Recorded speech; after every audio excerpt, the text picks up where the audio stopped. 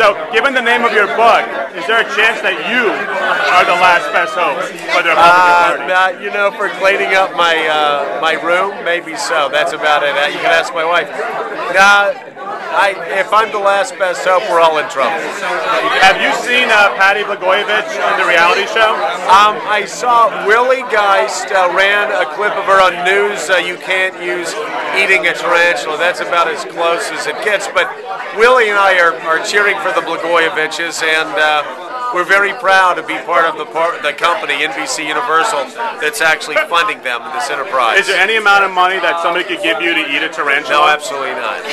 In related news, is there any amount of money that somebody could give you to not drink Starbucks? What about Caribou coffee? Not now. No, that would be very bad for us all. Again, speaking of NBC Universal and Jeff Zucker and Phil Griffin, I think we'll keep sipping Starbucks. We did it for free for 2 years, so why stop now? Now, you have your own book deal coming up too, right? I do, but we're all on Joe's book right now. The Last Best Hope. If you had to make a prediction, will you outsell his book? No! Oh, yes. She's going to go on Oprah, and the contest is going to be over. Are you crazy? What's wrong with you? He's gonna outsell him? Big time. She's going to outsell me 10 to 1. No. Let me ask you the question I asked him. Yeah. Is Joe Scarborough the last best hope for the Republican Party? That's what I keep hearing, and it's a big question that many are asking. I kind of hope he stays in television, though. Right.